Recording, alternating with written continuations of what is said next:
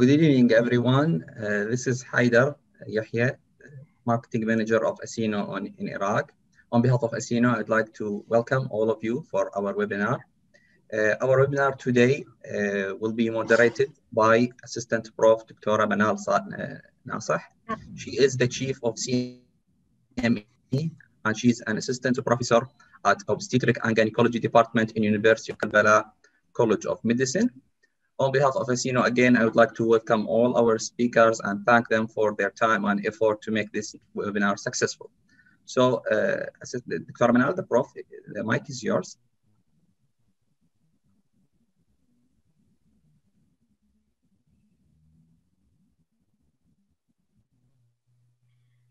Okay, thank you very much. Welcome you today, and thank you for attending this webinar in the light of the current pandemic, and hope you and your families are all safe. Today I will be the moderator of this webinar. This webinar will be in 2 days, and this is about recent progress in gynecology and reproductive medicine. The webinar will be today we have 2 lectures. The first lecture is for Dr. Prof. Rahim Haloub, which is about safe and effective induction of ovulation in IVF. Dr. Rahim Haloub, he is a well-known FRCOG consultant of obstetric and gynecology in Basildon University of Hospital in UK. The second lecture will be about rule of costing in IVF. Presented by Prof. Basim Shamkhi, consultant of obstetric and gynecology in University of Kufa College of Medicine. Tomorrow we will have also 2 lectures. The first lecture, which is about IVF protocols, the full story, presented by Prof. Ali Naqash, MD-CHB, FRCOG, and consultant of obstetric and gynecology, fertility specialist, University Hospital from London also. And the second lecture will be presented by me, which is about poor responder in IVF. Now the first lecture will be presented by Dr. Rahim Haloub about the safe and effective induction of ovulation in IVF. Welcome, Dr. Rahim. Dr. Sorry. We have a welcome speech first. Welcome speech by our Dean, Prof. Dr. Riyad Zubaydi. Dr. Riyad Zubaydi, the mic is for yours. شكرا جزيلا. بسم الله الرحمن الرحيم وصلى الله على سيدنا محمد وآل بيته الطيبين الطاهرين. أعزائي أستاذنا الكبير دكتور رحيم، أستاذتنا الكبيرة دكتورة باسمة، أستاذتنا دكتورة منال، وأستاذنا إن شاء الله غدا دكتور علي النقاش، نرحب بكم أجمل ترحيب، وإحنا في منتهى السرور والعرفان للجهود الكبيرة تبذلونها، سيما أستاذنا الكبير دكتور رحيم، فالورش مالته يعني الدروس التعليمية اللي يعطيها في كربلاء وبالنجف وبالبصرة يعني دالة على عظيم الجهد الذي يبذله، فإحنا عاجزين عن شكرك أستاذنا الكبير دكتور رحيم. شكرا دكتور رياض، ألف شكرا. أنا أرحب بكم جميعا الأساتذة المحاضرين والسادة الحضور باسم السيد رئيس الجامعة الأستاذ الدكتور باسم السعيدي رئيس جامعة كربلاء. وأنا هسه حضوري، أنا صوت العميد هسه أنا نخليها، أنا حاضر هسه بصفتي تلميذ لكم أساتذتي، أنا أتعلم. الإمام علي السلام يقول مغبون من تساوى يوما. أنا أطمح لأن بعد هذا الاستماع لكم أساتذتي أنا أكون تعلمت أمور حقيقة ربما تخطر في بال أنتم أساتذتي. أكو تطورات كبيرة بتكنولوجيا الخلايا الجذعية، التلاعب بالأجنة، نماذج الأنسجة والخلايا التناسلية، أكثر يعني زرع الأنسجة، خلايا الغدد بالمختبر وبجسم الإنسان. أنتم أعرف ما عندي أكثر، بس لربما يخطر بالي تساؤل، يعني هل أكو حد أو عمر معين للنساء نقولها يا بنت الناس الاتباع الطريق الطبيعي للإنجاب ما يفيد ابن مبكر، باعتبار أن تقدم العمر هم يحمل مخاطر للمرأة الحامل بهذا النمط؟ هذه وحدة. وهل أكو تحديدات على المرضى المصابين أو النساء المصابات بكورونا أنه بدخالهم في هذا النمط من عمليات الإخصاب؟ وأنا أشكركم جدا أساتذتي، ويعني ولي الشرف، أنا أكرر هذه الشرف أن أكون تلميذ لكم، والله يوفقكم. على بركة الله نبدأ. شكرا جزيلا دكتور رياض، وان شاء الله اسئلتك ان شاء الله كلها نجاوبها اليوم. شكرا جزيلا لحضرتك. دكتور رحيم, the mic is yours. Dr. Manal, thank you very much. And Dr. Riyad, of course, thank you, Haidar, for the great job you are actually helping us all the time with our webinars. And I'm very grateful to you, Haidar, and your team in Athena. My lecture is today with regard to the protocol of induction of ovulation and how can we actually be safe when we administer a protocol to our patient. And I'm trying to show you my presentation in a minute.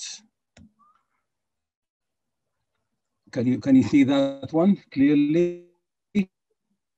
No, still cannot see it. لسه ما ظهرت. Haidar, can you see it? No, Doctor. Try again. I will try again.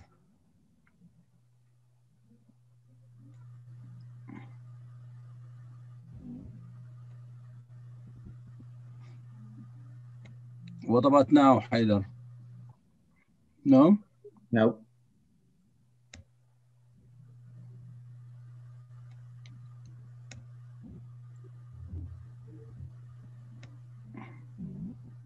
Yes. Any luck? Yes, yes.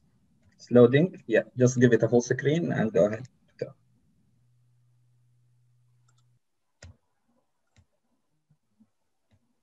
Yes.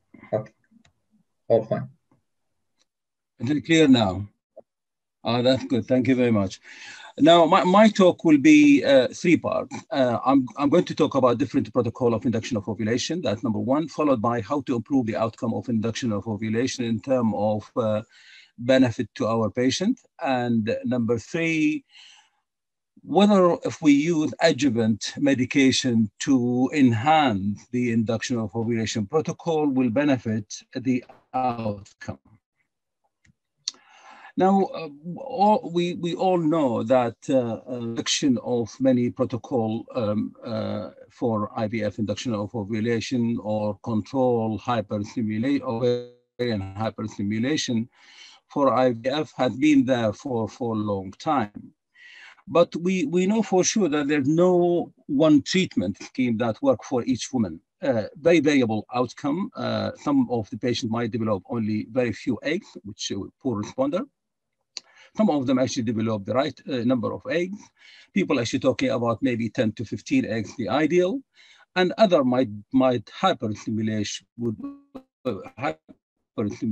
which lead to complication like ovulation.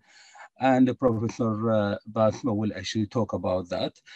And of course, remember that could be very serious and might lead to death of the patient and recorded few deaths from hyperstimulation. So therefore, we have to be vigilant. Now, most of ovulation induction protocol use three groups of medication. And I'm going to go through these three groups in order to organize ourselves to look at all of them. The first group include the gonadotropin, clomiphene citrate, and letrozole, which are used to stimulate development of ovarian follicle. The idea is just to bring the follicle from prophase 1 to metaphase 1, and then on with it to develop into metaphase 2. And then, of course, it will lead to hormone and used for triggering ovulation at the end of follicular development. And the third group is the adjuvant medication. Adjuvant medication, the GnRH analog and the antagonist and the other medications such as bromocriptine, oral contraception, progesterone, DHEA, growth hormone, aspirin, all these are adjuvant medication. Now, with regard to the analog and before that, the clomiphene to inhibit or compete with the estrogen receptor and develop of other drug gave us multiple options maybe a combination of medication might actually result in a better outcome in terms of induction of ovulation. And people actually talking about the GnRH analog protocol when we use the gonadotropin only, or maybe using combination of clomiphene and gonadotropin, and other combination therapy, including the recombinant FSH and even recombinant LH, which is not actually widely used. But in general term, we are actually talking about 3 protocols. The GnRH agonist, and the other protocol, GnRH antagonist, and a third protocol, which is called minimal stimulation protocol, utilizing minimal gonadotropin and in addition to the usage of the clomiphene and betrizol. But which one of these? Very hard to tell. So therefore, we have to introduce criteria for IVF protocol selection. But even with the criteria, which I'm going to talk about it later on, even the criteria, it's actually up to the clinician to decide which protocol should be ideal for that particular patient, because there are many variables. And we have to take into consideration the benefits and the shortcoming of each treatment option for the patient, and of course, how the patient responds to that particular protocol. But in general, whatever protocol we are going to use, we are actually going to have either a high response from that protocol, or maybe intermediate response or poor response. And then that will then influence our decision for the future if the patient did not actually get a pregnant first treatment cycle. Therefore, the first treatment cycle of the IVF is very important, and we have to be very careful, and the evaluation of the patient is very important. How do we evaluate the patient? We evaluate the patient from the current investigation, like the level of the FSH, or maybe previous outcome, like how many eggs she produced before, and whether she had cycle cancellation, and how much gonadotropin she had. And of course, the level of E2 used for criteria, especially for poor ovarian response. Now, there is a group of people between 9 to 24% of all IVF patients. We label them as poor responder, based on either our evaluation by employing like a clinical test, like the clomiphene challenge test, like GnRH agonist test, like the or laboratory tests like the anti-malarial and or ultrasound evaluation of the antral follicle count. Even if we employ that one, it might be very hard, very difficult to identify this group of people.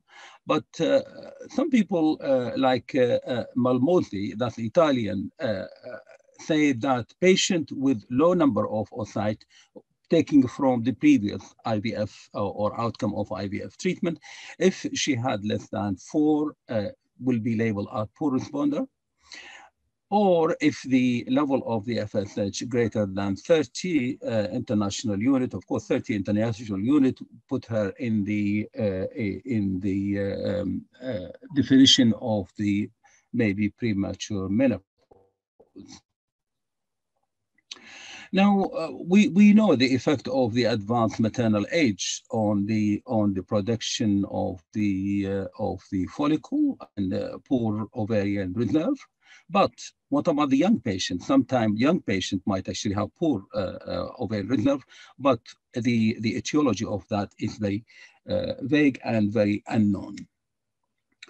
Now, coming to the big picture from ASHRI, ASHRI believe that the European Society of Embryology and Fertility, ASHRI believe that the only thing we can actually employ in order to detect type of patient we have is the antral follicle count and anti-malarial hormone level. And and they don't actually recommend any other test to evaluate that. And that I will show it to you later on, that their recommendation is a bit different. There are about nearly 80 recommendations from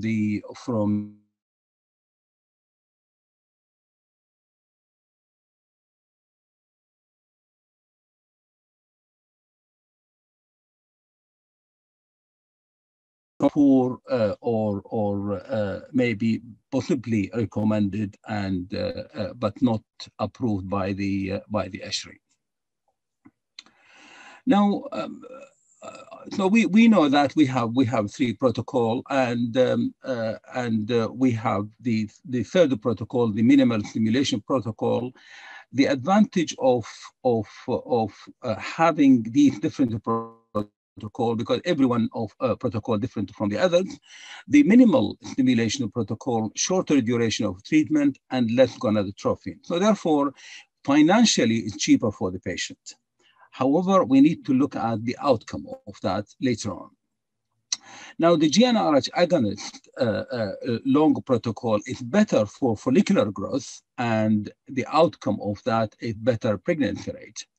But it costs a lot of money, and it is a lengthy procedure of induction of ovulation. On the other hand, patients with poor ovarian reserve may have a greater advantage when we employ minimal stimulation protocol. In this case, better actually for the patient because it can be repeated many times. But although we are actually talking about this protocol very easily and very common knowledge, but there are variables which might actually modify this protocol, like age of the patient, like BMI, like the polycystic ovary, like previous IVF outcome. And in order to reach more definitive conclusion from that, we have to look at these variables and the effect of these variables on the outcome of the IVF or individual protocol. If we are taking the high BMI, of course, the duration of the stimulation with the high BMI is actually longer, so the prolonged stimulation. And due to the high BMI, there's a reduction in the pregnancy rate. Now, if we combine both the high BMI and the polycystic ovary, we have even a higher dose of gonadotrophin. And if you compare like a normal BMI with the BMI below 30 and above 30, you will find that the gonadotrophin injection about 50% more in the normal, in the high BMI comparing to the normal BMI. We are talking about 3,000 international units comparing to 1,800 international units. And in addition to that, you will find that the miscarriage rate is very high in case of patients who require gonadotrophin. The pregnancy rate will be lower also.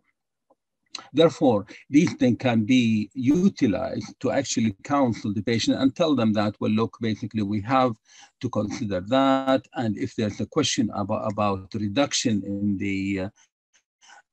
the weight, we have to consider that until the patient reach BMI near to 30.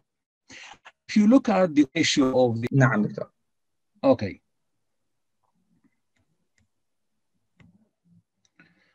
Right, okay. All right. Yeah. Okay. Shall we continue?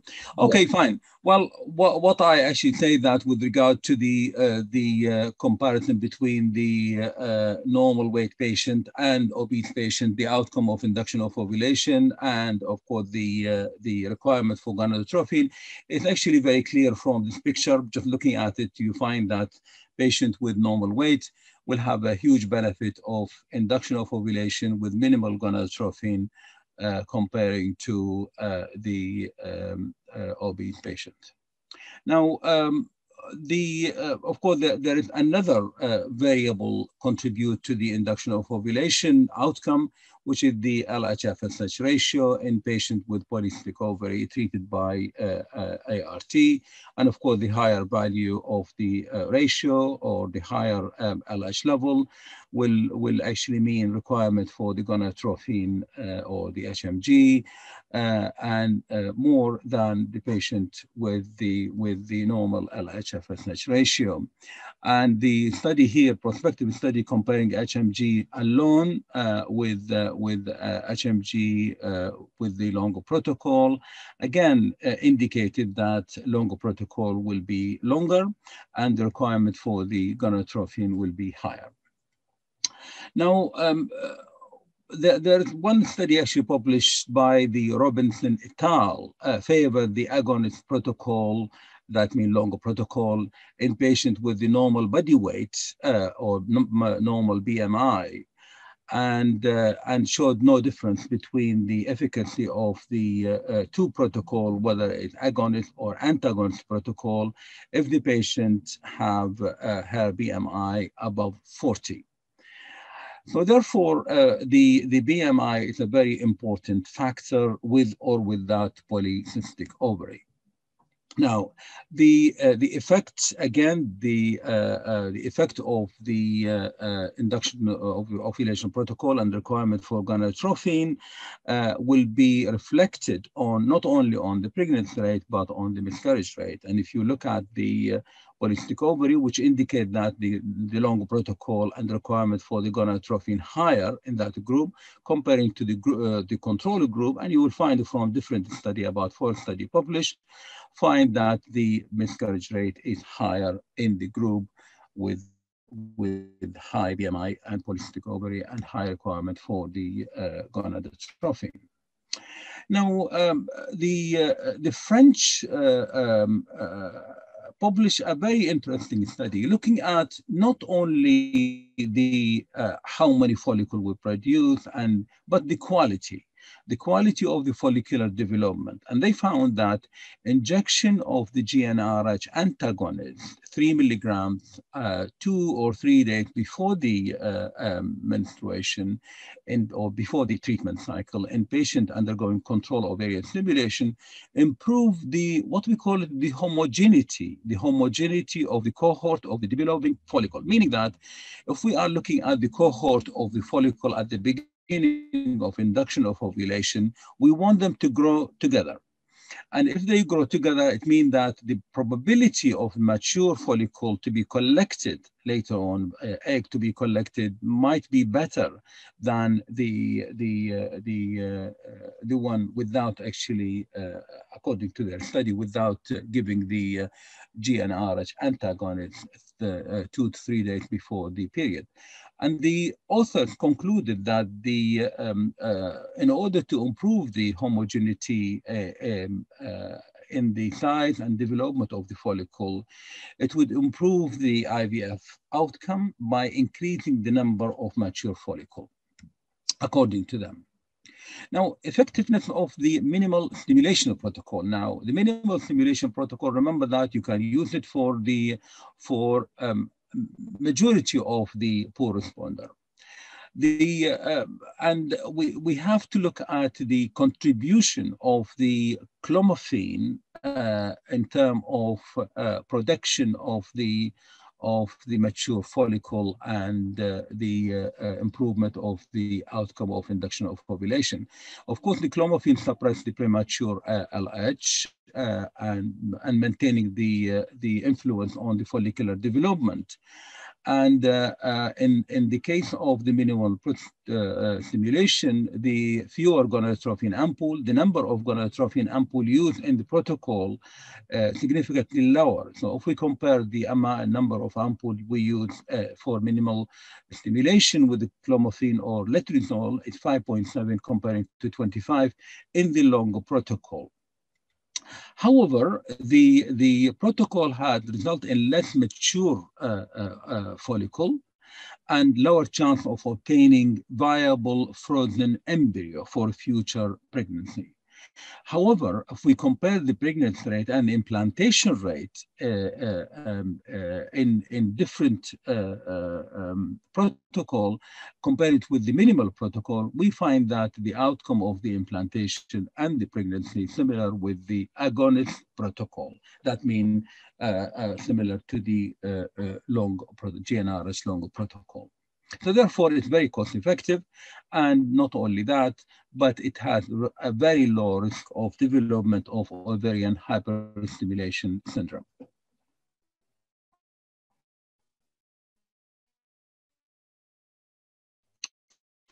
Right. Now, how can we actually conduct that protocol? Conduction of a protocol, I will show you a picture of gonadotrophin.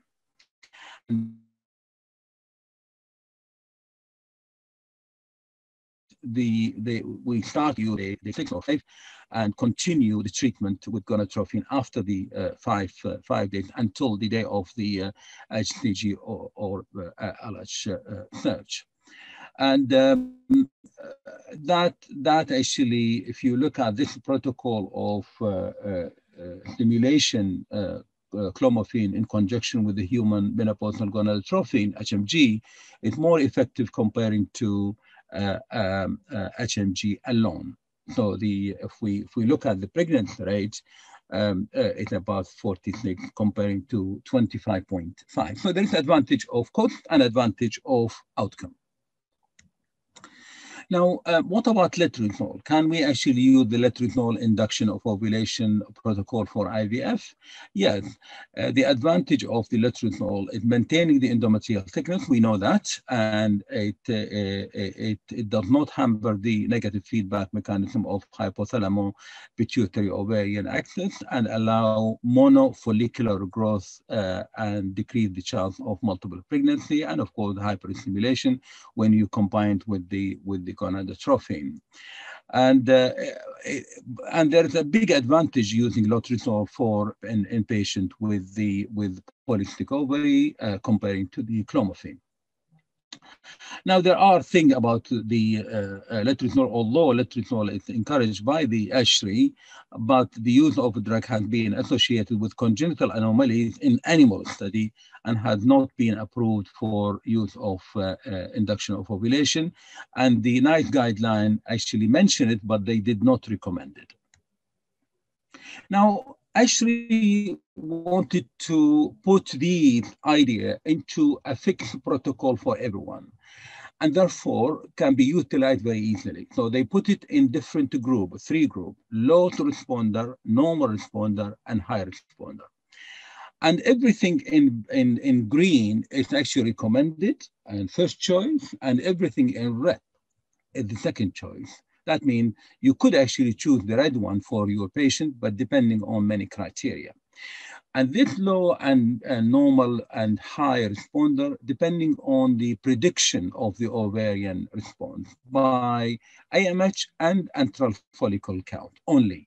AMH and antral follicle count. So accordingly, a patient with low responder or classifier low responder, you can actually utilize the antagonist protocol or agonist protocol, and the gonadotrophin use 150 to 300 international unit, and the normal responder, the recommendation is the antagonist protocol and over the agonist protocol, and the amount 150 to 225 gonadotrophin.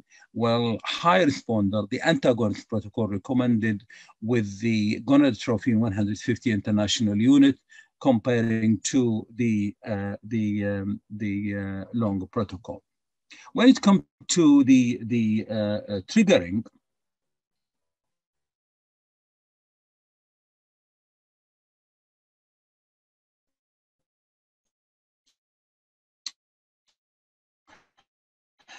the low responder will be triggered like before with 10,000 units, and of course the luteal phase support vaginally and orally, or intramuscular and oral.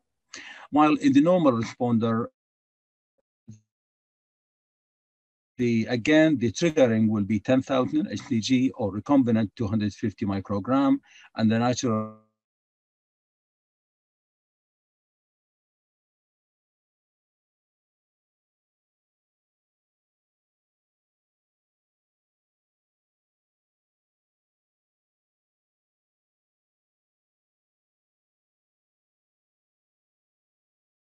agonist rather than HCG or recombinant HCG, with the view that we are going to freeze all of them.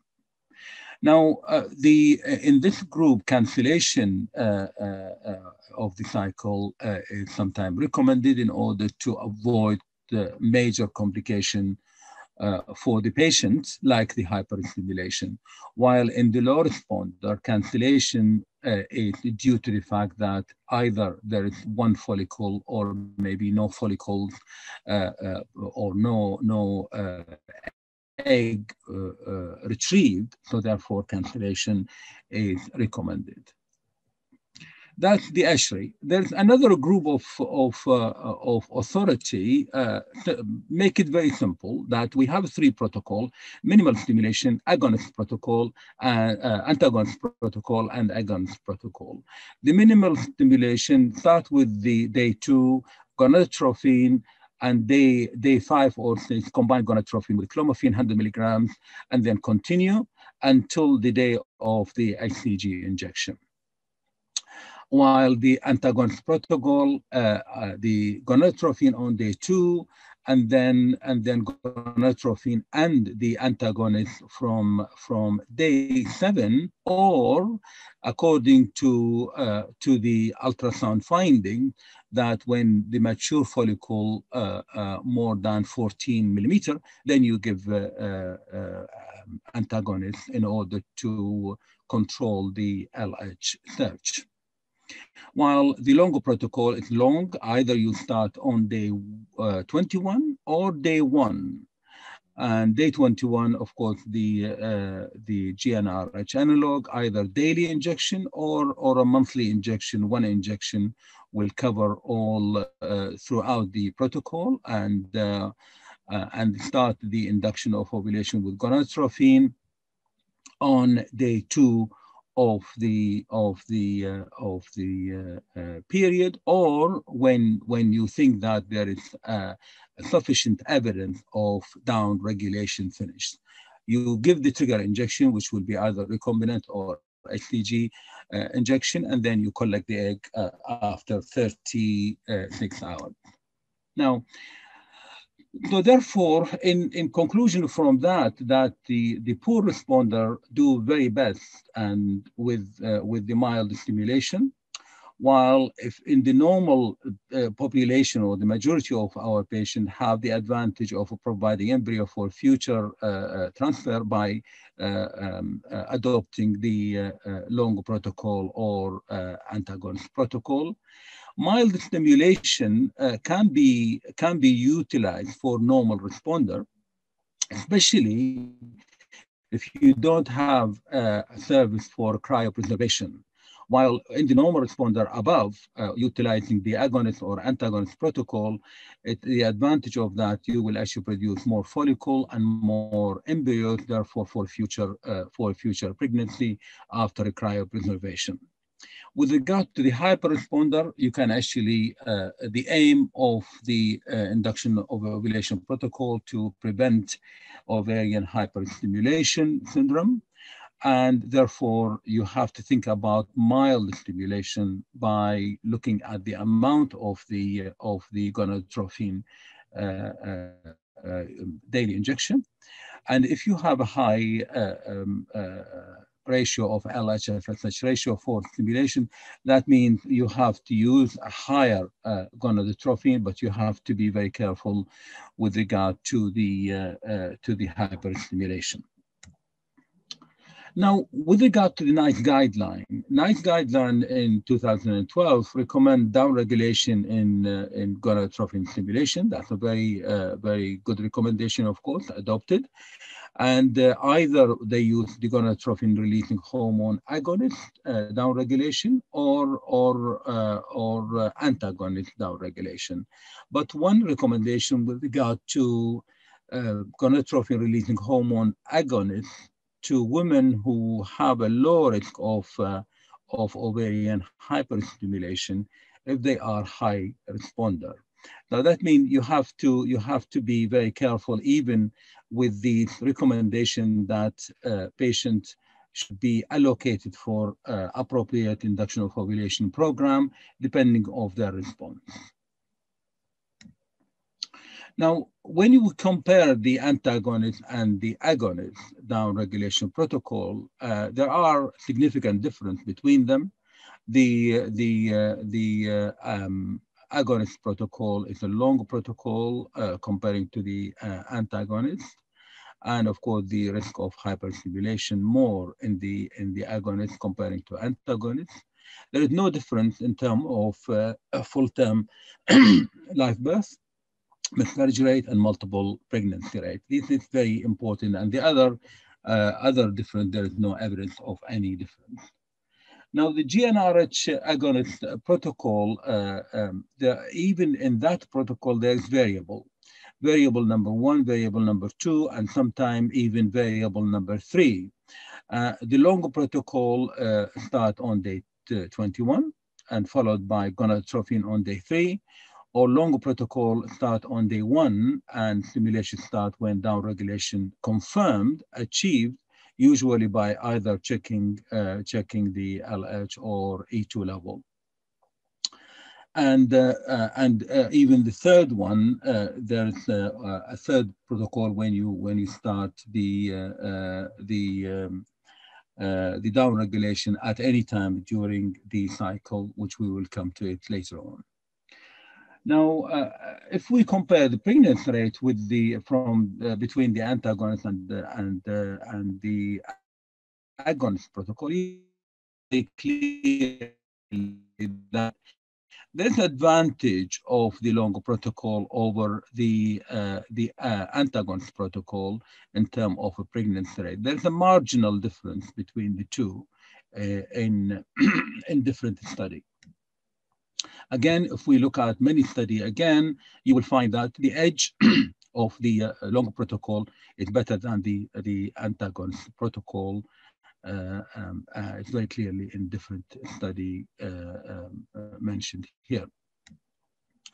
Now, gonadotropin requirement now. The gonadotropin requirement is very important here. The higher gonadotropin requirement, as I mentioned before, it will reduce clinical pregnancy rate and live birth rate.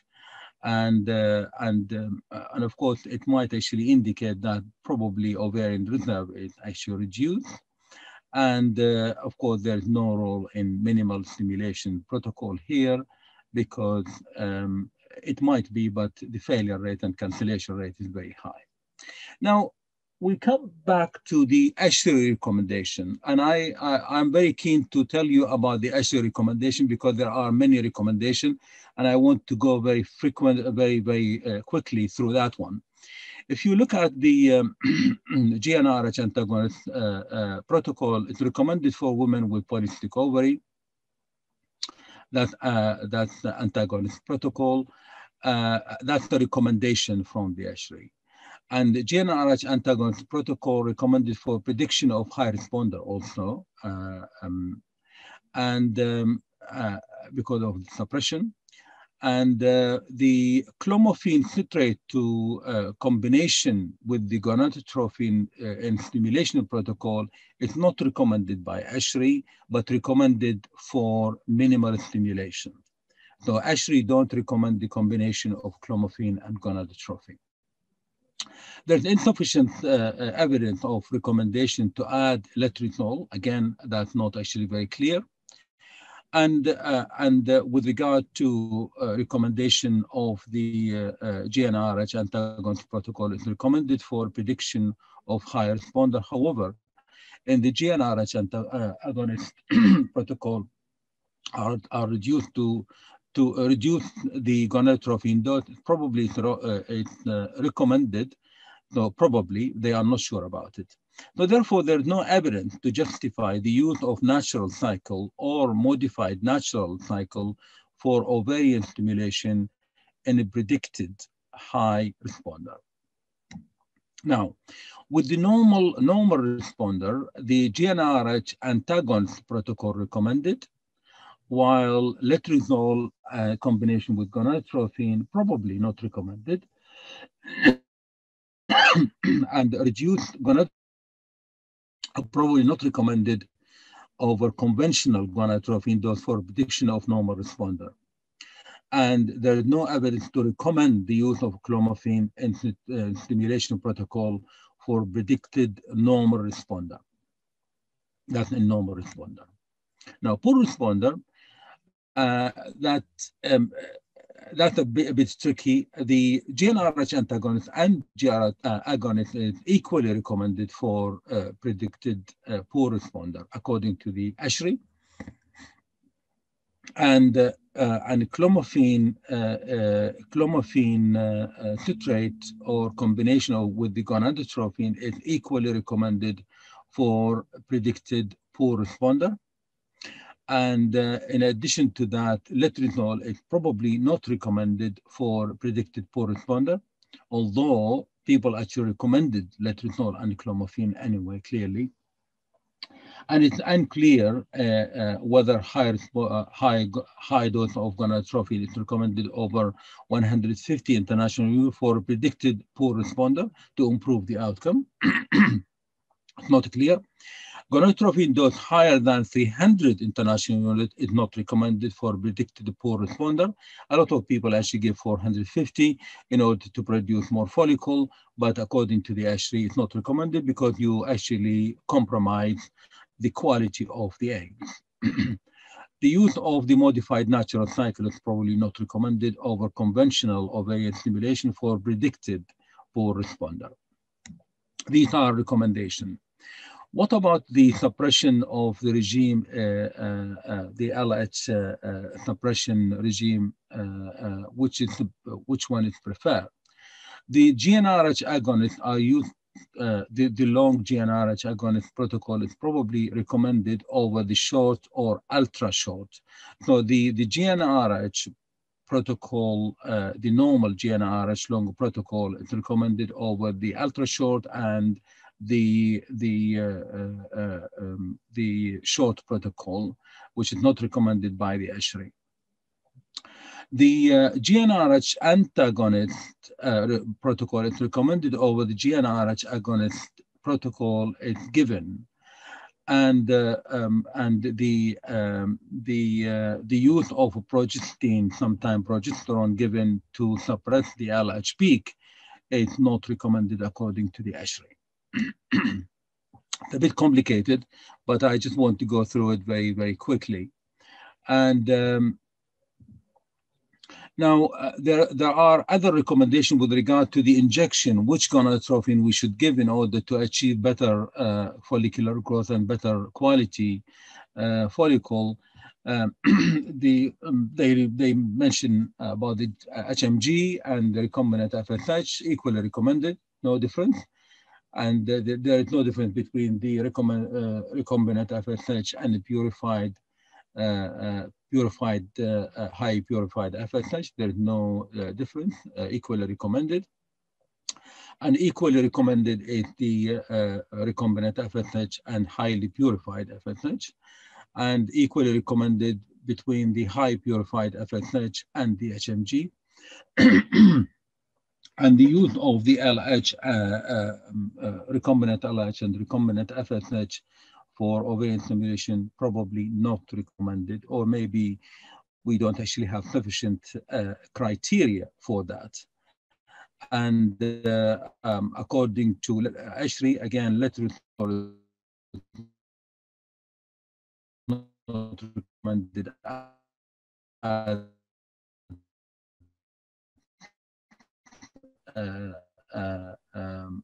to replace the gonadotropin for responder, which is available now, one injection per week, and according to this, it's equal.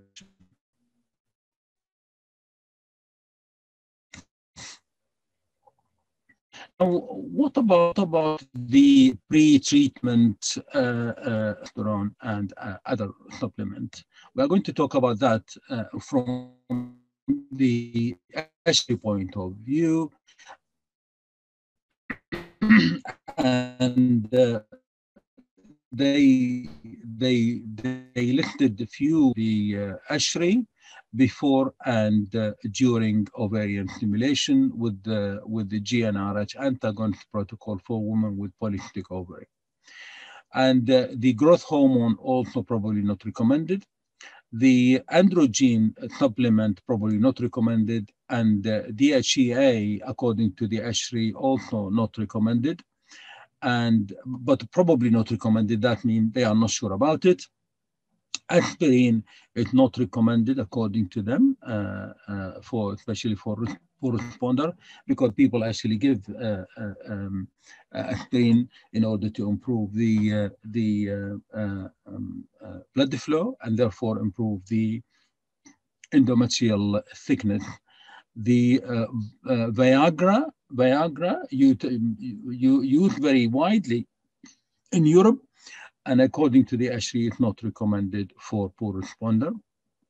And there is no evidence, controlled study or randomized controlled study addressing the efficacy and safety of adjuvant indomethacin. The indomethacin, sometimes people actually give indomethacin during ovarian stimulation. I'm not sure what the effect of that and the action, but this is not recommended by the ASHRI. So what is the preferred fertility preservation? If you have a patient who wanted to preserve her fertility because she is not planning to get pregnant, GnRH antagonist is recommended for her. But if you look at the oncology patient, there is a random start ovarian stimulation.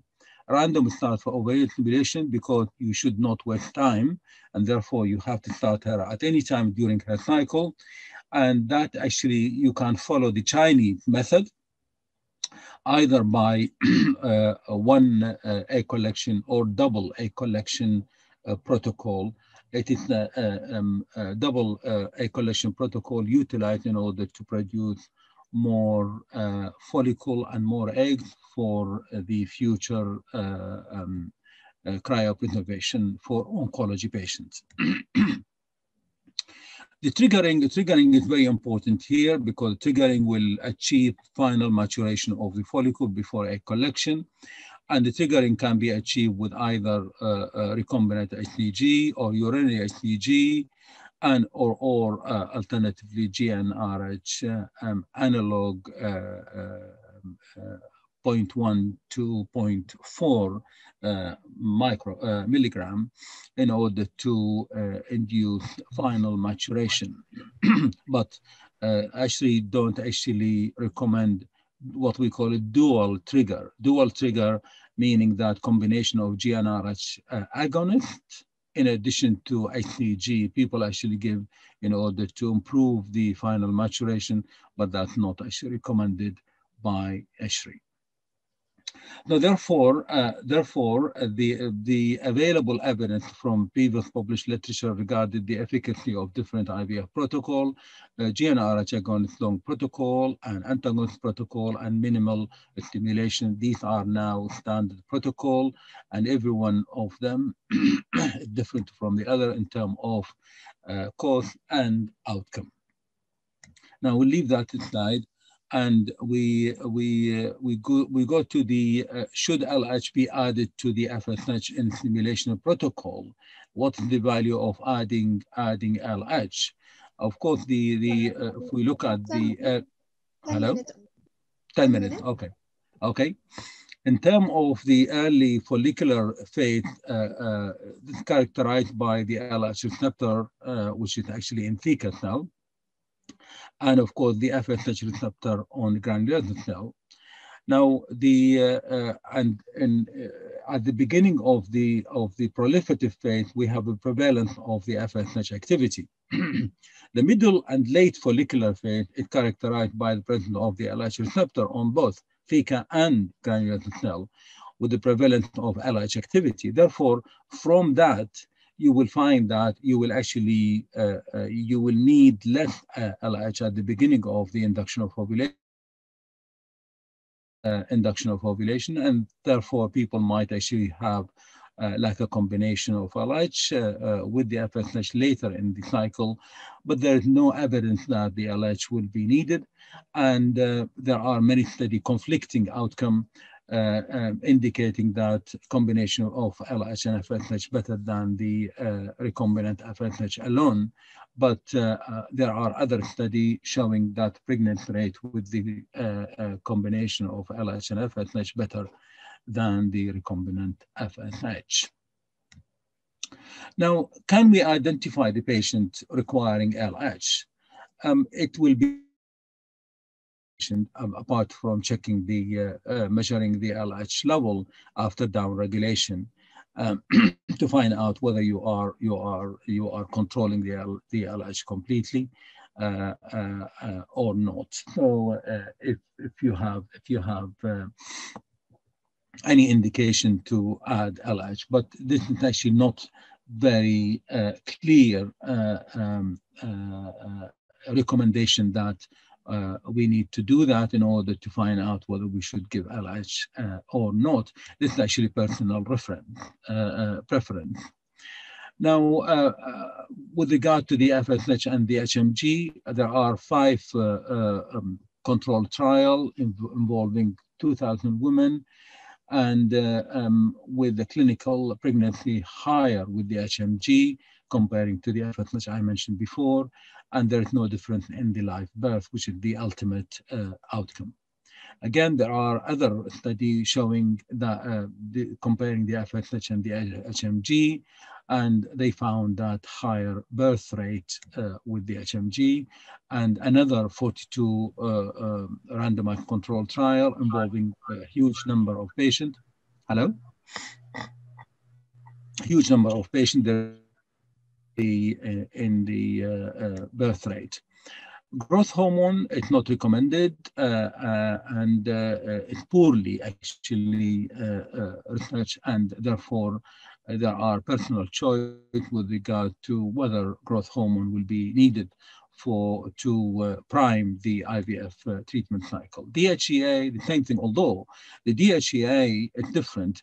The DHEA, it will actually you have to give the DHEA about 3 to 4 months before the IVF treatment. And therefore, from our study, show that the follicular growth better, the number of follicle produced better, higher, the number of egg retrieved higher, and the number of embryo produced higher, number of embryo reaching day 5 when the IVF treatment cycle primed by the DHEA is higher. So therefore, for my practice, I actually utilize the DHEA in a poor responder in order to improve the quality of the egg retrieved. Low dose aspirin, there is no difference in whether you are using it or not.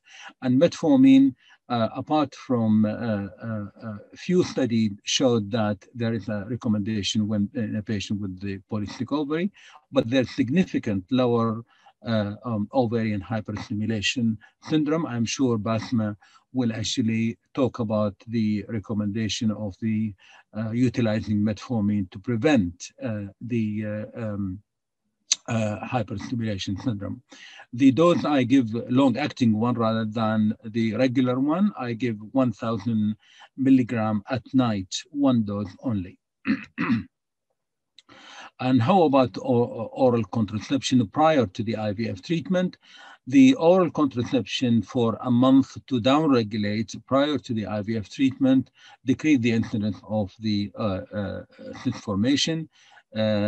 They mentioned that creates a larger number of the oocyte and higher E2 level, and the stimulation protocol is shorter than the people treated without priming the IVF cycle with the oral contraception, and higher fertilization rate. And of course, the giving estrogen prior to the stimulation, very clearly that there is no evidence from the many studies. Other adjuvant, not very clear about it. And triggering, of course, I mentioned triggering, very important, triggering either by HCG or recombinant LH or Kisspeptin, which is for research only. And but there is no significant difference in number of egg or embryo or in fertilization rate. But there is another study from Japan utilizing nasal administration of single dose of GnRH agonist during stimulation for triggering. That's very interesting one. And in conclusion, the short GnRH antagonist protocol should be the protocol of choice for patients undergoing their first ART cycle in female below the age of 40, below the age of 40, including both low and high responder, when an age-dependent initially fixed gonadotropin dose is used, at an increased risk of severe hyperstimulation associated with complication seen in long GnRH agonist protocol. Patients at risk of ovarian hyperstimulation particularly benefit from short GnRH antagonist treatment as comparing to other protocol, and utilizing the agonist for triggering. And poor responder, of course, best treat by mild stimulation protocol, as I mentioned before, and I'm not going to repeat that. Thank you very much for listening. Thank you very much, Prof. Dr. Brahim Halu. And I think we will leave the question in the end of the lectures. Now we will be with Dr. Basime to present her. Dr. Basime Khafagi. بسم الله الرحمن الرحيم. اوكي، شكرا جزيلا دكتورة منال. السلام عليكم ورحمة الله وبركاته. To start with, I want to thank. تسمعوني؟ الصوت واضح أستاذة. الصوت واضح. I want to thank the Medical College, University of Karbala, for their inviting me to be with them today, especially Dr. Riyad and Dr. Manal. And I want to thank the Asino company for their hard job, in fact, for their communication and everything. And I want to thank Prof. Rahim Halu for his very interesting and excellent topic. Shall I share my?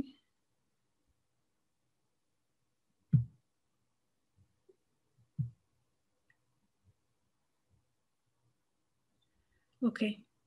So my subject today is the role of costing in IVF.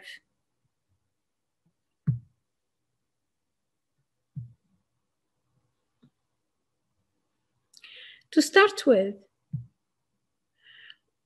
I think we should talk shortly about the ovarian hyperstimulation syndrome.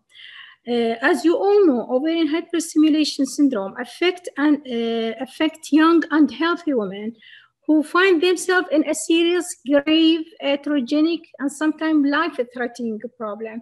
As Prof. Rahim Halub said, it's life-threatening. It may affect the life of the mother. The life of the mother might be lost because of this problem.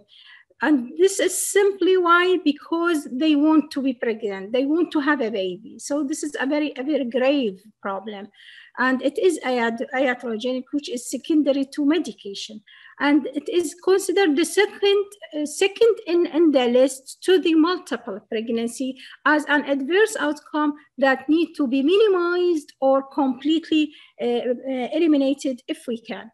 And the medication used, as we know, is the clomiphene citrate, which was introduced in 1960, gonadotrophin therapy introduced in 1970, and gonadotrophin releasing hormone agonist introduced in 1980, and antagonist analog introduced in 1990. And it was a reported incidence of moderate to severe OHSS ranges from 0.6 to 5% of in vitro fertilization cycle, and some reported even actually report even it reached up to 9% of the IVF cycle. So what about the pathogenesis of ovarian hyperstimulation syndrome? The exact pathogenesis of ovarian hyperstimulation syndrome is unknown, but there is many studies and everything known to be dependent on the SCG. The pathophysiology may be mainly dependent on the human chorionic gonadotrophin, whether exogenous human chorionic gonadotrophin or endogenous human chorionic gonadotrophin, as OHSS does not occur if human chorionic gonadotrophin is withheld, and ongoing SCG stimulation by early pregnancy, as pregnancy proceeded, is a significant risk factor for persistent and severe OHSS. This high human chorionic gonadotrophin dependence underlies some of the major preventive strategies for the syndrome. As we see here, that exogenous human chorionic gonadotrophin or endogenous human chorionic affecting the follicle in the ovary and stimulate the follicle to produce the vascular endothelial growth factor, which in turn increase the vascular permeability and loss of the fluid to the third space. In terms of the onset, we may divide the OHSS into early OHSS and late OHSS. Early OHSS is due to exogenous SCG, and late OHSS is related to endogenous SCG, which is produced by the ongoing pregnancy. What happened here is the stimulation of the follicle to release numerous vasoactive substances implicated in the pathophysiology of the disease. And these include prorenin, renin, prostaglandin, angiotensin II, vascular endothelial growth factor, tumor necrosis factor alpha, insulin growth factor 1, epidermal growth factor, basic fibroblast growth factor, platelet-derived growth factor, transforming growth factor alpha and beta, and interleukin 1 beta 2 and 6. Many of these substances are pro-angiogenic and are probably responsible for the physiologic neovascularization that occur during folliculogenesis and luteinization within the ovary. Vascular endothelial growth factors seem to play a particular critical role in the pathophysiology of OHSS. It is secreted by the granulosa cell, and its level is correlated with the OHSS severity. So recombinant vascular endothelial growth factor has been shown to induce OHSS, and specific vascular endothelial growth factor antiserum has been shown to reverse the effect of vascular endothelial growth factor induces OHSS. Furthermore, SCG has shown to increase vascular growth factor, endothelial growth factor secretion by granulosa cell, and to increase serum level of vascular endothelial growth factor. Indeed, many of the angiogenic factors implicated in the pathophysiology of OHSS probably act either directly or indirectly through the vascular endothelial growth factor. Since OHSS ongoing research will likely to identify anti-angiogenic strategies for prevention and treatment. And as we all see here, that the vascular increment in the vascular endothelial growth factor and its angiogenic activity resulting in increased vascular permeability and fluid extravasation resulting in anasarca, ascites, and hydrothorax. What about spontaneous OHS? Sometimes we may face a pregnant lady. She is not receiving any medication. Still, she is presented as a pregnant with all the signs and symptoms of OHSS. This is what we call spontaneous OHSS, which is occur in a spontaneous pregnancy. So the cause of this OHSS seems to be a familial mutation in the FSH receptor, increasing its sensitivity to trophoblast HCG. The mutation allows for constitutive stimulation of the FSH receptor by HCG, triggering the ovarian cascade responsible for ovarian hyperstimulation syndrome.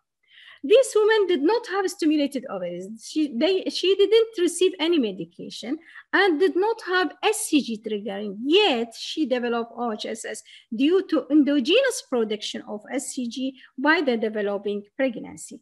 This spontaneous late onset OHSS is at least one report was severe, requiring hospitalization and intensive management. So whether FSH receptor mutation or pleomorphism will play a role in the onset or severity of iatrogenic OHSS will require further research. So still the pleomorphism and mutation may be a cause, additional cause to the added to the causes responsible for the pathogenesis of OHSS. Coming to the classification of OHSS, the classification we know that the classification is very important and is needed in order to manage our patient. It's needed, in fact, for the diagnosis and even for the management of the patient. We should categorize our patient into mild, moderate, severe, or critical cases. Mild cases presented with bloating, nausea, abdominal distension, ovaries less than 5 cm. Moderate, presented with vomiting, abdominal pain, ultrasound evidence of ascites, hematocrit more than 41%, white BC count more than 10,000, ovaries more than 5 cm. Severe cases presented with massive ascites, hydrothorax, hematocrit more than 45%, white BC count more than 15,000, oliguria, creatinine point range from 1 to 0.5 milligram per deciliter, creatinine clearance more than 50 ml per minute, hepatic dysfunction, anasarca, and ovaries variably enlarged. And in critical cases, tense ascites, hypoxemia, pericardial effusion, hematocrit more than 55%, white BC count more than 25,000, oliguria or anuria, creatinine clearance more than 1.5 milligram per deciliter, creatinine clearance less than 50 ml per minute, renal failure, thromboembolic phenomena, adult respiratory distress, and ovaries variably enlarged. So as we all see that the critical cases, we might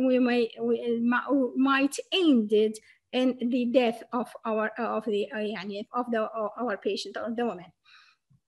As we see here, that the classification started from Rabo, 1967, then Sinker and Weinstein in 1978, Golan et al. In 1989, Novat et al. At 1992, Risk and Abulgar at 1999. So modulation, different modulation was occur in the classification system. So now, can we prevent, the question is, can we prevent severe OHSS? Can we prevent severe OHSS? We are talking about severe OHSS. To start with, the best strategy is to prevent OHSS is to identify patient at high risk. And this table showing the patient at high risk, those young patients less than 35-year age, polycystic appearing ovaries, polycystic, a very high risky group for the development of HSS. So once we face a patient, we should diagnose polycystic ovary syndrome carefully at day 2 of the cycle. We should diagnose early in order to select the best protocol for the polycystic. We want to mention later on, which is the antagonist protocol, which is the best protocol selected for the polycystic ovary. And then we can continue managing our patient accordingly.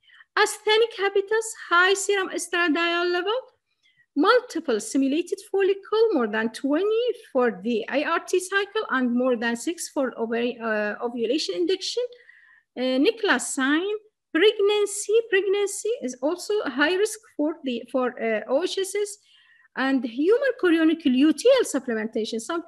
Sometime we may treat the luteal phase deficiency by giving the patient human chorionic gonadotropin, and this considered to be a high risk for the OHSS.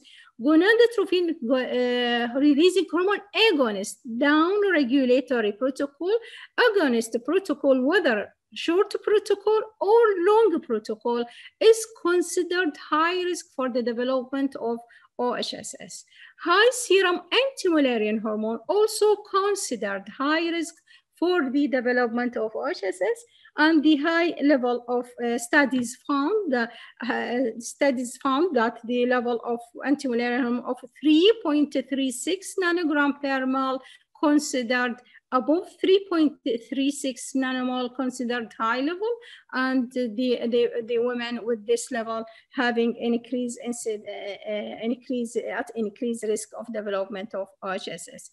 Still, the low risk group, the older women more than 32, still there is a risk, but the low risk.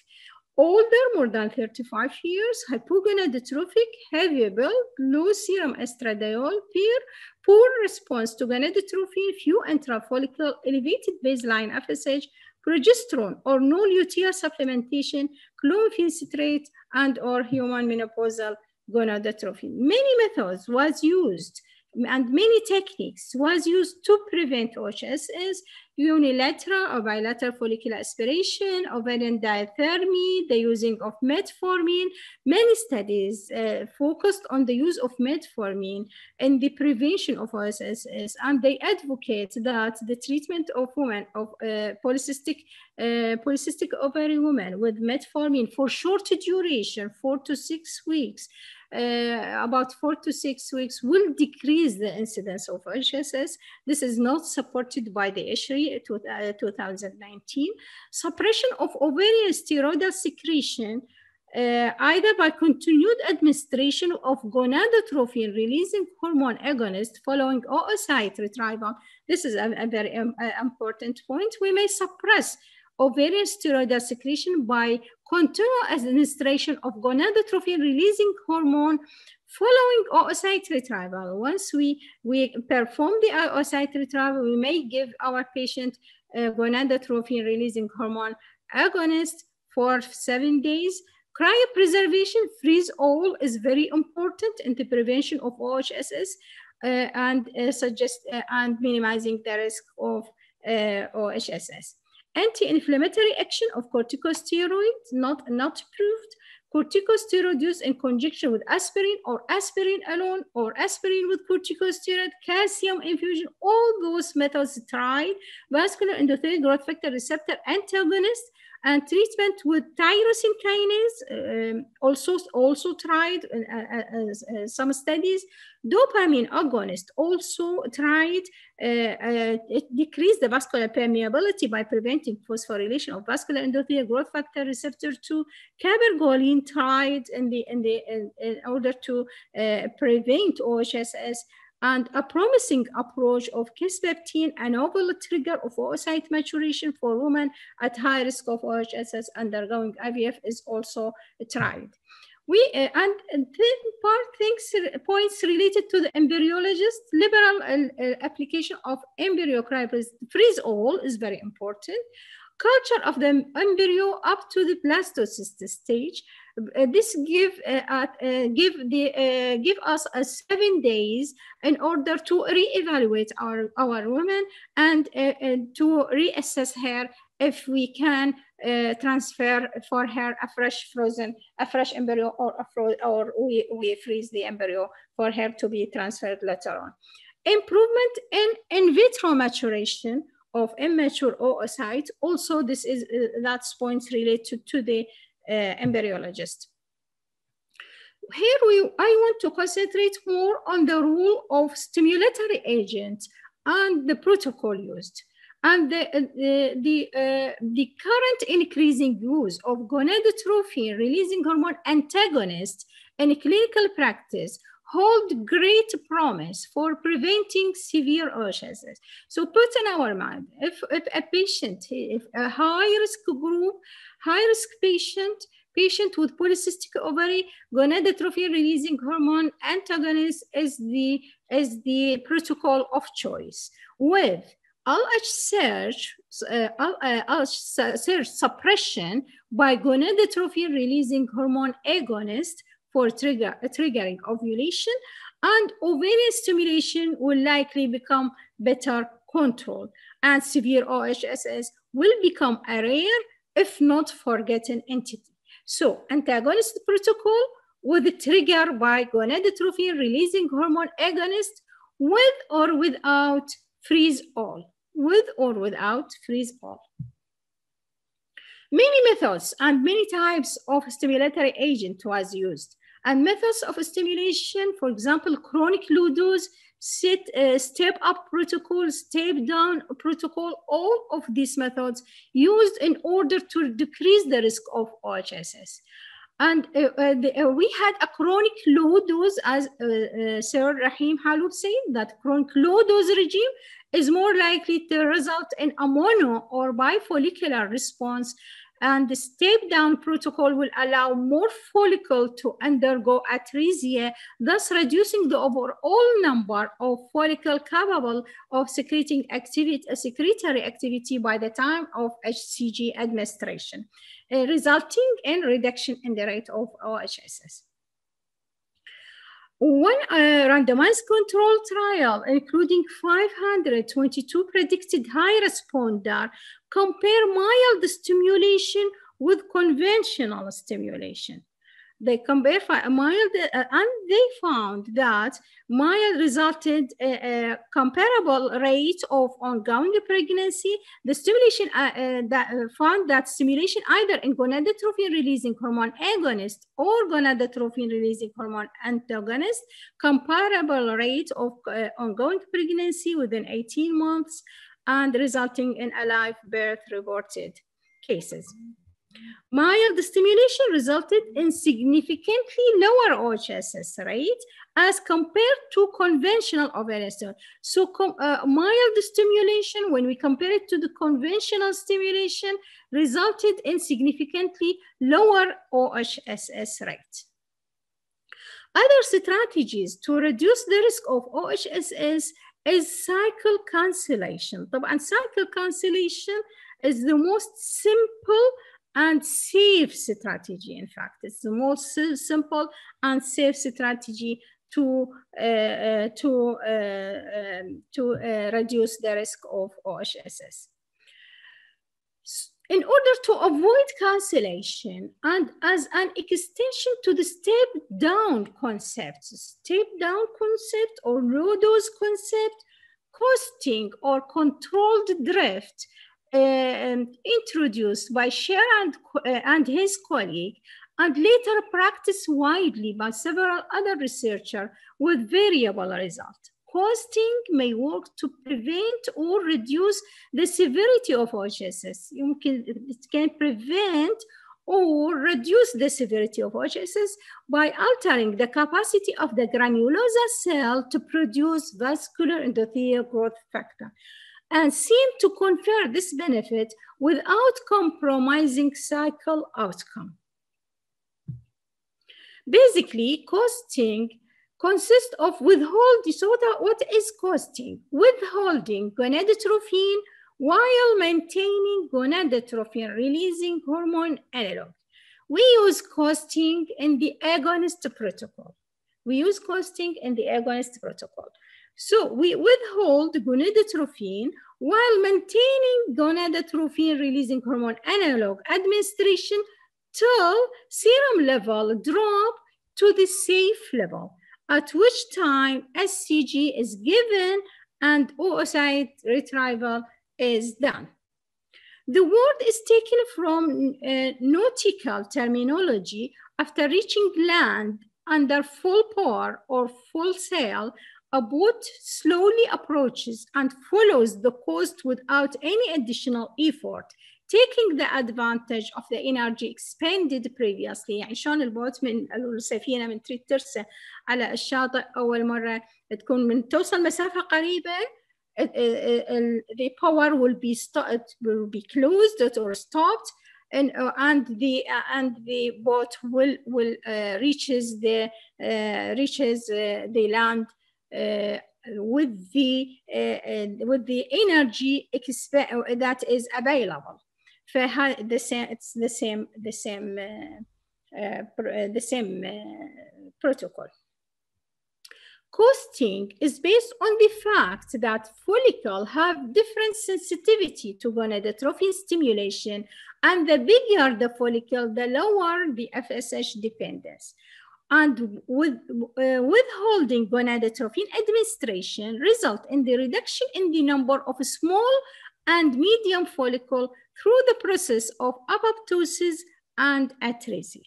In this way, the granulosa population available to undergo luteinization and liberate vasoactive mediator is reduced, minimizing the risk of OHSS. So by stoppage, giving gonadotrophin to our patient, the small and medium follicle will regress and will be atresia, regress in its size. And the granulosa population available undergo luteinization, and the vasoactive mediator is reduced, and thereby minimizing the risk of OHSS. So when to start costing? Here we had what we called early costing and late costing. Early costing can be started when ground follicles are of an intermediate size between 12 to 15 millim, and serum E2 level are already above so-called safe limit. Once E2 level drop, controlled ovarian hyperstimulation is restarted. يعني معناتها early costing it started at early time, when the size of the follicle between 12 to 15 millim still needs time to grow, but the E2 level is above the so-called safe limit. This is called early costing. So here we stop giving gonadotrophin till E2 drop to the safe level, then we restart giving our woman gonadotrophin and continue the IVF cycle. While late costing, the larger follicle, here the larger follicle size, and with the follicle ranging between 16 millim and more, and the serum E2 level are extremely elevated. So in this late costing, the larger follicle size, the lower its FSH dependence, mature pre-ovulatory follicle tolerate a few days without gonadotrophin administration. So this late costing is practiced by most investigators and allow immature follicle to enter atresia, while mature follicle progress to egg for retrieval to perform the IVF and complete the IVF cycle. أستاذة باسمة بعد 10 دقائق. Okay, different definition for the hyper-responder could be, it comes to the investigator agree that, sorry, follicle more than 15 to 20 follicle of 15 millim, and the E2 level more than the safe level. And here, clinical judgment and individual center experience is crucial to decide for decision making. How is costing performed? Costing performed initially when we find 15 to 20 follicles, 16 millim detected by transvaginal ultrasound, and serum E2 level are above the safe limit. gonadotropin administration is withheld. Here, important point is that serum E2 level should be evaluated daily, and after the E2 level dropped to the safe level, 5,000 international unit of urinary SCG or 6,500 international unit of recombinant SCG is given. In women receiving gonadotropin releasing hormone antagonist, the gonadotropin releasing hormone agonist can be used in order to decrease and avoid the risk of OHSS. Does costing affect oocyte quality and or endometrial receptivity? Costing procedure and or extremely high E2 level observed in this patient have deleterious effect on gamete quality or uterine receptivity, or perhaps both. The harmful effect of high E2 level on oocyte quality has been consistently shown, but little is known about the effect of costing on oocyte quality and endometrial receptivity. Here, many studies and experience and strategies from different investigators from 1993 to 2004 found there is an excellent pregnancy rate and diminishing the risk of severe OHSS. Vinadiva et al. And Tortorella et al., for example, reported a significant reduction in OHSS with costing. And 2003 review of 10 studies showed that less than 2% of women develop OHSS while maintaining acceptable pregnancy rate, 36.5% to 63%, when costing was continued until serum E2 below the level of 3,000 picogram per ml. Abulghar et al. At 2000 found that investigate the effect of reducing HMG dose before costing in 49 women, and he found that reducing HMG dose before costing compared to not reducing HMG dose significantly reduced the duration of costing without influencing pregnancy rate. Amani et al. At 2005 found that costing is an effective approach for prevention of OHSS without adverse effect on oocyte quality and should be applied in case at high risk of developing OHSS.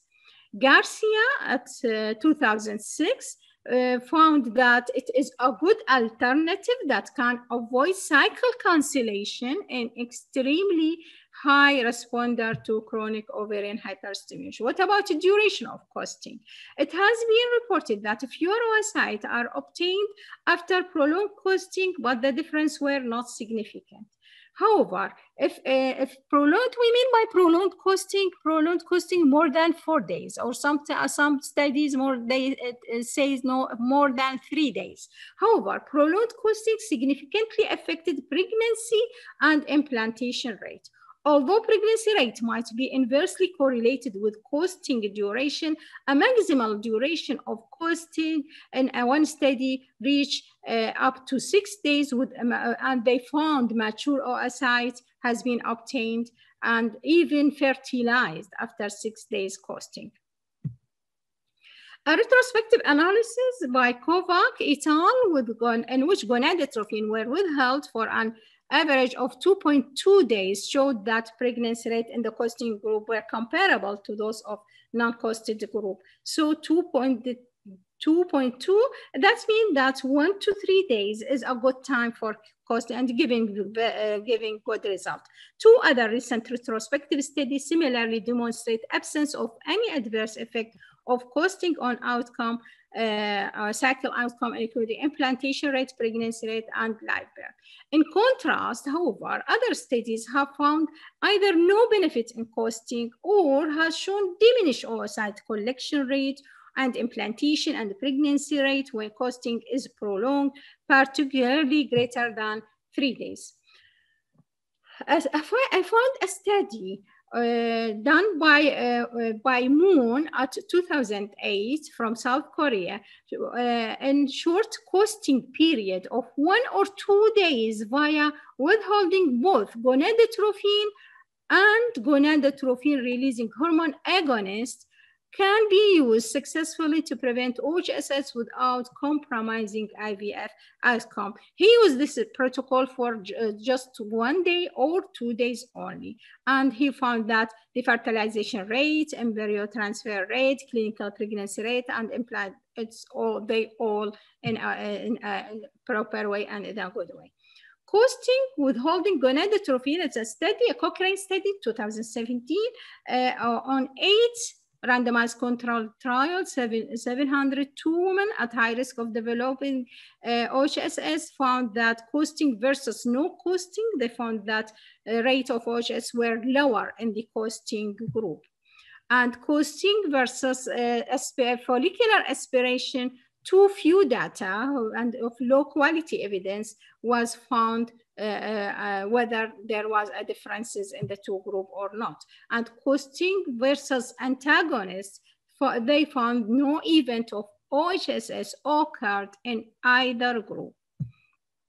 Costing versus cabergoline, too few data to determine whether there was differences between the two groups. ISHRI guideline recommend that regarding gonadotropin releasing hormone trigger versus costing plus human chorionic gonadotropin trigger, and evidence a retrospective study including 94 women at high risk of OHSS that in costing group had cycle cancellation because of high risk of developing OHSS. No cases of OHSS occurred in either treatment group. Another retrospective study including 248 women at high risk of OHSS was reported, and the recommendation of the ISHRI 2019 that a gonadotropin releasing hormone agonist trigger for final oocyte maturation with or without freeze-all strategy is preferred over costing strategy in patients at high risk of OHSS. And finally, most of these discrepancies in the benefit and outcome of costing likely stem from inter-study differences in costing protocols. So the studies is not unique for over all the world, and additional research is required to evaluate the efficacy of costing and to determine the optimal protocol for delaying HCG administration in high-risk women. And each case should be individually counseled to determine whether the patient should be costed, and her hypothetical risk and benefit should be evaluated.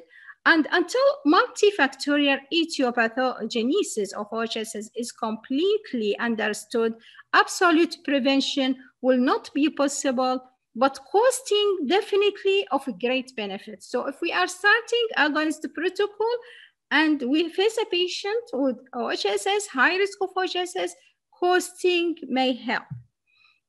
The ISHRI guideline 2009 that for the prevention of OHSS, they recommend a gonadotropin releasing hormone agonist trigger is recommended for final oocyte maturation in women with risk of OHSS. Freeze-all strategy is recommended to eliminate the risk of late onset OHSS and is applicable in both gonadotropin releasing hormone agonist and antagonist. And if a gonadotropin releasing hormone agonist trigger with a freeze-all strategy is not used in patients with risk of OHSS, it is not clear whether the use of 5,000 international unit HCG trigger or gonadotropin releasing hormone agonist trigger is preferred. The gonadotropin releasing agonist trigger should be followed by luteal phase support with LH activity. And in patients at high risk of OHSS, the use of gonadotropin releasing hormone agonist for final oocyte maturation is probably recommended over HCG in cases where no fresh transfer is preferred.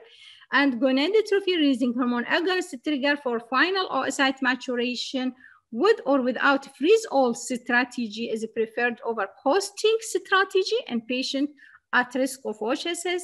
Cabergoline or albumin as additional prevention measure for OHSS are not recommended when gonadotropin releasing hormone agonist is used for triggering final oocyte maturation. Freeze all strategy is recommended to fully eliminate the risk of late onset OHSS and prior to start of ovarian stimulation. This is a very important point, that risk assessment for high response group is advised. And thank you.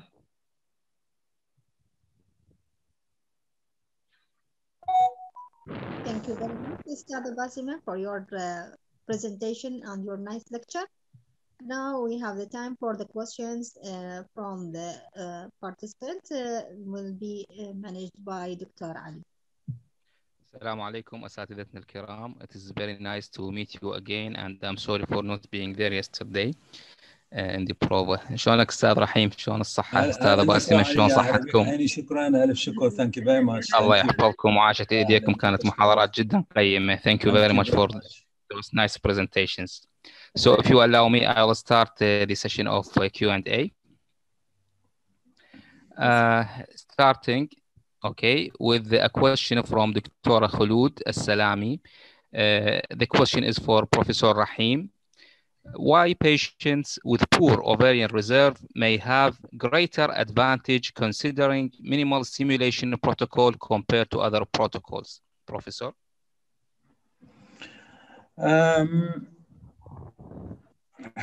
I think it's not a greater advantage, because we know the outcome. It could be very poor outcome depending on the method of induction of ovulation. But there is no point actually to give a huge amount of gonadotrophin to a patient, knowing that the patient will produce probably very little or few follicles and probably a few eggs retrieved. And therefore, minimal stimulation is recommended, because then it will be cheaper for the patient and can be repeated. If you look at one slide which showed that although the failure rate with the induction of ovulation to produce follicle in poor responder might be higher, but can be repeated. And if you look at the three stimulation or three IVF treatment cycle, comparing to one treatment cycle with the full gonadotrophin, you will find that the pregnancy rate in these people with poor responder about 35%. So therefore, if we look at the individual treatment cycle, might be probably low pregnancy rate, but if you repeated that over 3 cycle of IVF, the chance of pregnancy will be about 35%, which is very, very good outcome. And of course, thank you very much. It's cheaper for her, for the patient. Okay, well noted. شكرا جزيلا دكتور. Another question from Dr. Muna Qasim, and actually we have many questions from Dr. Muna. Starting with her question about, she's asking you, Professor, do you prefer using gonadotrophin on the day of triggering, and why? That's for me to answer, or the, yes, yeah. It's for you. Gonadotrophin on the day of triggering? Yes, she's asking this, and why, if yes? Well, no, gonadotrophin induction of ovulation can continue until the 3 days or 2 days, or on. It will never actually interfere with the triggering anyway. Triggering is a final maturation, which has nothing to do with the folliculogenesis. Meaning that if you think that your patient will require 10 days gonadotrophin or 12 days gonadotrophin, it doesn't matter. But you go by the measurement of the follicles, and if the measurement of the follicle compatible with the triggering on that day, well, we give it. But majority of patients will have the triggering after a day, 2 or 3. But it doesn't matter if you give it at the same time of the gonadotrophin. It doesn't matter. Okay, thank you very much, Professor. Another question from Dr. Muna regarding the embryo transfer. She is asking, at which day do you prefer and how many days you use progesterone? How many days you after the embryo transfer or before? actually she didn't specify this. Okay, well, let's answer it anyway. With regard to the embryo transfer, of course, that's the common knowledge now that we prefer to go for day 5 or day 6 embryo transfer, depending on the follicular growth. And people now in the UK actually stop transferring embryo on day 3.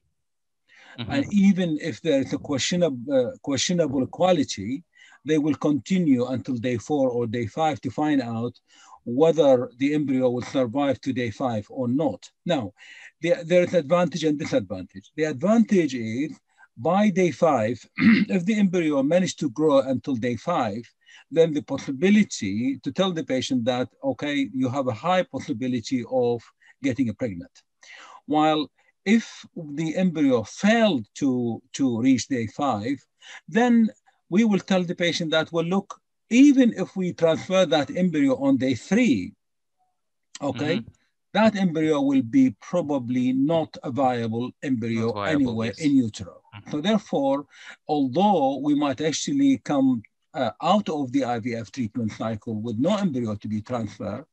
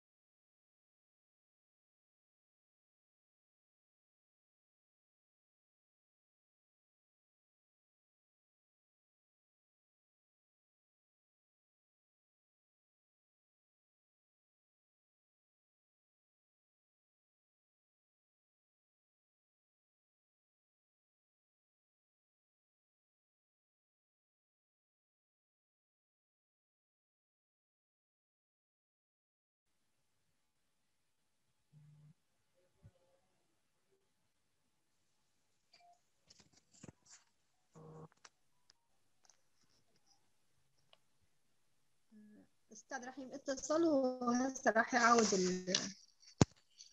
اوكي ان شاء الله. قلت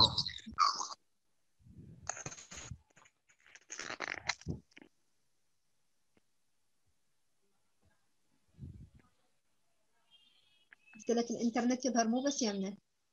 إيه لا رجع ان شاء الله استاذ رحيم. I can see him. Yes. Hello. نعم أستاذ, we can see you and we can hear you. Thank you for coming back. There is a problem with the internet. Either probably it might be my internet rather than your internet. We think that our internet in Iraq is better than UK internet. Well, okay, anyway. Ustad, can we move to the other question, please? Of course, yeah. It is from Dr. Shema Abdel Sattar. She is asking, is oral contraceptive pills before stimulation improve outcome? As we know, it decreases pregnancy rate, especially with antagonist protocol. I think there was a slide in your presentation, Professor, talking about it's oral very contraceptive clear, yeah, pills. indeed, very true. The slide actually showed very clearly that there's a benefit from oral contraception, yeah.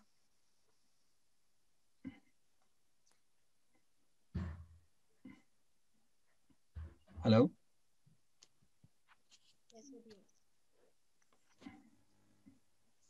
Hello? Sorry. Yes, I can hear you. Okay. I was disconnected for a few moments. Have you answered the question, Professor? Yeah. Dr. Aini, I showed it very clearly on one slide that oral contraception at adjuvant treatment prior to the induction of ovulation for IVF, there's a benefit from the. There are few benefits from the downregulation with the oral contraception prior to the IVF treatment cycle. Okay, thank you very much. The other question is from Dr. Mona Qasim. She is asking, in UK, which protocol you use in normal responders? Right, okay. Well, I mentioned again in one slide that depending on the age of the patient, below the age of 40, we actually go for the antagonist protocol. The antagonist, okay. the antagonist protocol, and there is advantage of that because of the shorter protocol, and I think the amount of the gonadotrophin in this protocol is lower than the longer protocol of the agonist protocol. No, antagonist protocol that's preferred, yeah. And may I add from my side, is that lower amount decreases the chances of ovarian hyperstimulation syndrome? Oh, definitely, no doubt about that, because there's a relationship between the ovarian hyperstimulation syndrome and the amount of gonadotropin used, and of course the type of protocol we use. And of course, if there's a question about the maybe risk of hyperstimulation in particular patient because of her BMI, because of the polycystic ovary or whatever, then the antagonist protocol will be preferred comparing to the agonist protocol in order to prevent the ovarian hyperstimulation. Thanks, Professor. Another question from the sorry. يعني بالنسبة اوكي نفس الكوست هنا، يعني احنا شوية الكوست بدنا يعني the cost of the gonadotropin. The cost of gonadotropin. Yeah, well, the cost of gonadotropin in general in UK is very high. One ampoule of 75 units of HMG cost about in the region of about 14 pound, equivalent to about $22. $22. It will be covered by the NHS يعني or no? The NHS don't actually cover. They cover very limited number of patients.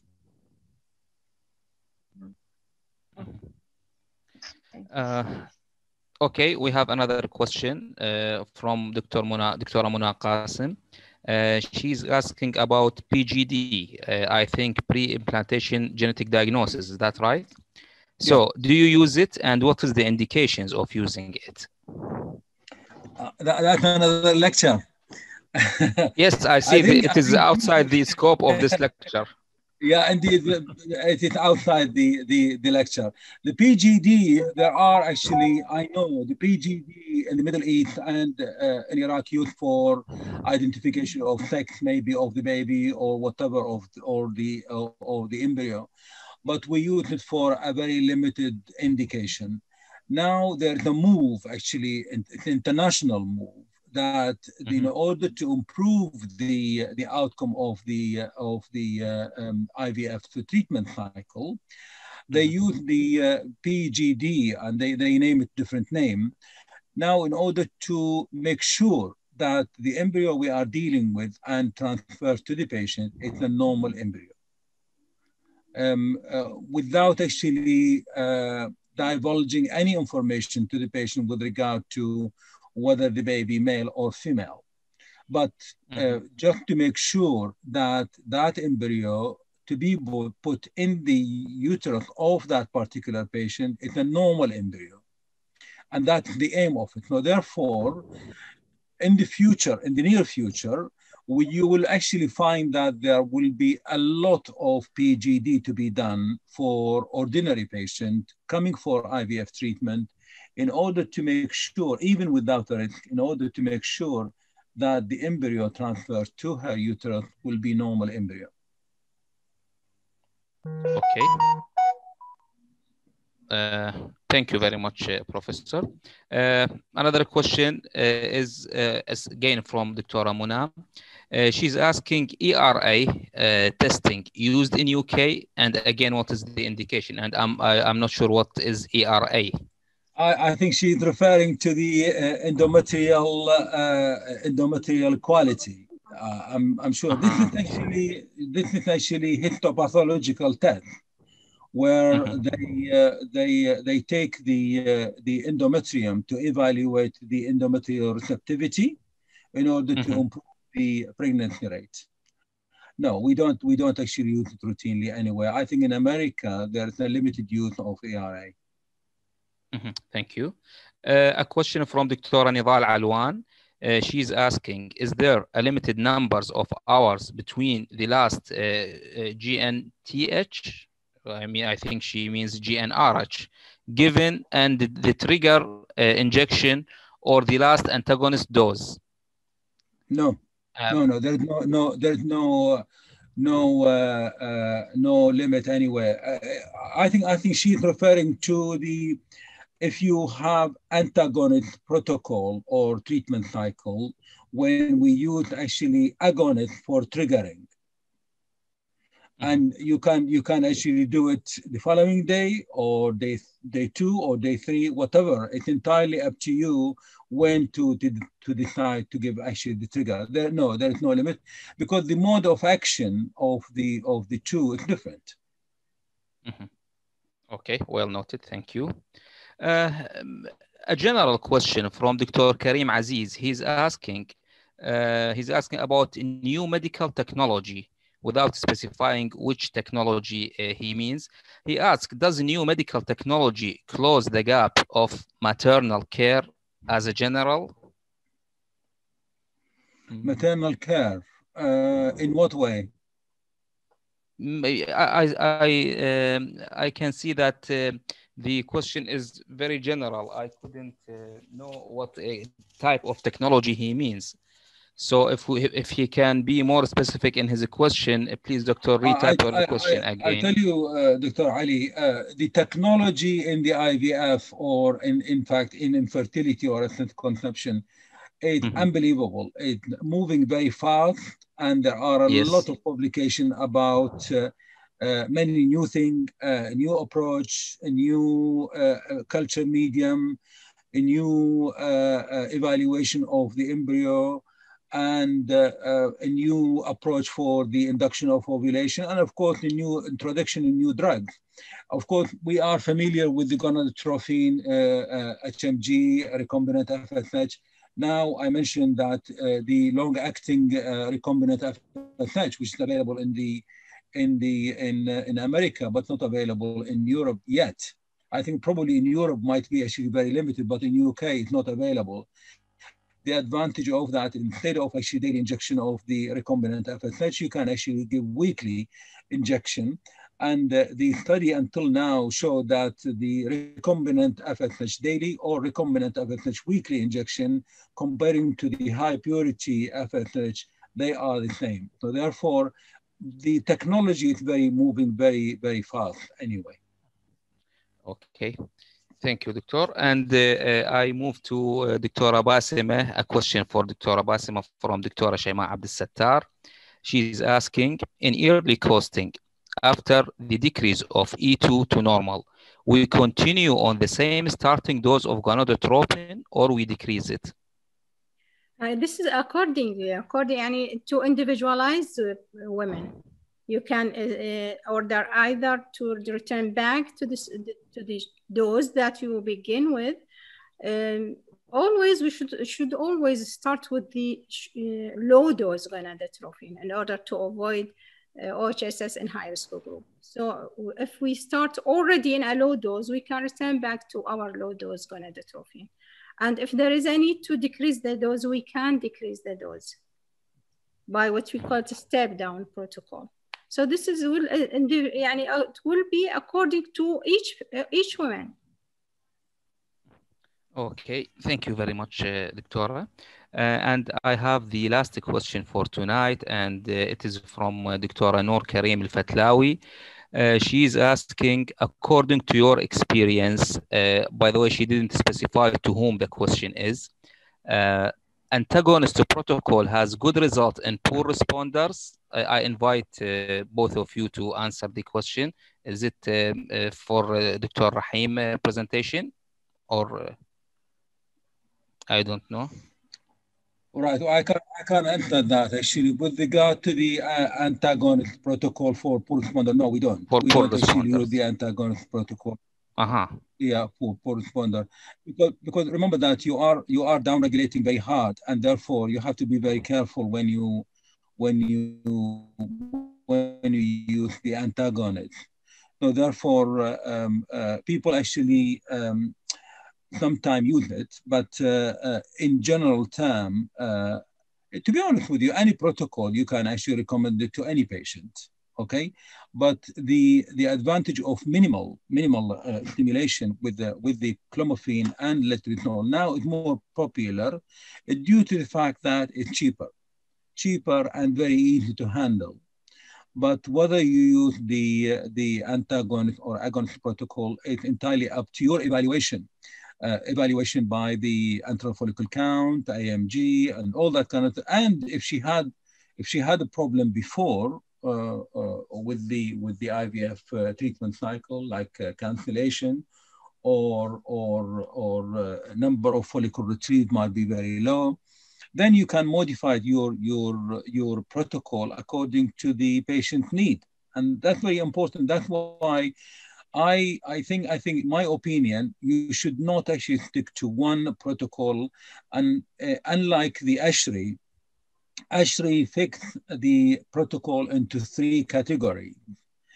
But the problem is sometimes you might actually move. That's why they actually put a red and green recommendation. And if you find that, if you look at that picture, you will find that any protocol, whether under high responder or poor responder or no responder, you can actually utilize it in another patient, okay? But you have to modify it. You have to modify the way you induce, you have to modify the amount of gonadotropin you give.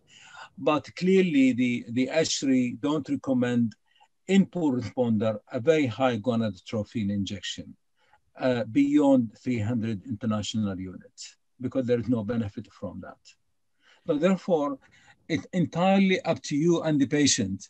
And not only that, but you have to consider the BMI, the polycystic ovary, whether they're there, and the age of the patient. A lot of criteria you have to look into in order to make sure that any protocol you utilize will be benefit for that particular patient. So therefore, individualized.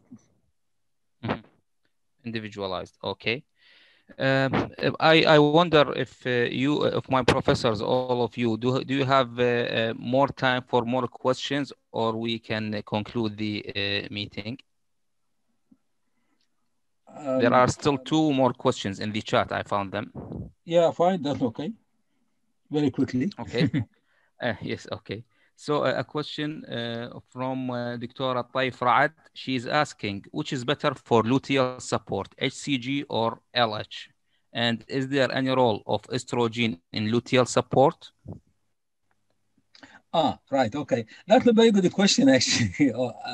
The luteal phase support is a very huge subject, and it's a very important one. And HCG, we don't actually give luteal phase support with the human coronary gonadotrophy. We don't. We actually use the progesterone. And now the move to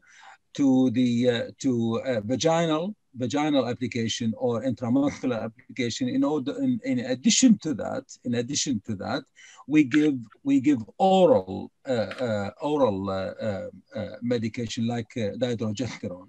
So it's a combination of 2, vaginal or intramuscular, and oral preparation like dihydrogesterone, 10 milligrams 3 times daily. 10 milligrams 2 to 3 times daily. That's a recommendation. And that's actually a universal recommendation.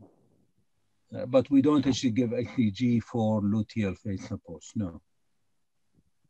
Okay, thank you very much, Professor. And the last question tonight is again from Dr. Taif Raad to Professor Basima.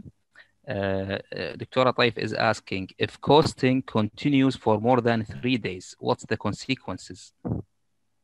Well, studies found that if costing lasting for more than 3 days, and most of the studies, in fact, study more than 4 days. They classify their groups into less than 4 days and more than 4 days. And they found that the implantation rate and pregnancy rate slightly decline in the group of more than 4 days. So they preferable as within 1 to 3 days give best result regarding the decline of OHSS and at the same time preserving the pregnancy rate, implantation rate, and live birth rate, and else. Thank you very much. And this is all about the questions. Back to you, professors.